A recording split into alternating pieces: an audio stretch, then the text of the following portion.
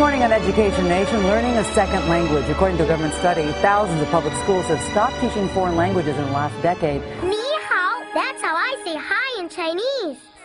Turn on the TV and with kids shows like Ni Hao Kai Lan Hola, soy Dora, Dora the dancer. and Dora the Explorer, children are already being exposed to foreign languages at a young age.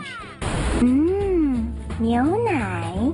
There are even language DVDs like Little Pim, teaching little ones languages, Los plátanos. like Spanish, Mandarin, and French.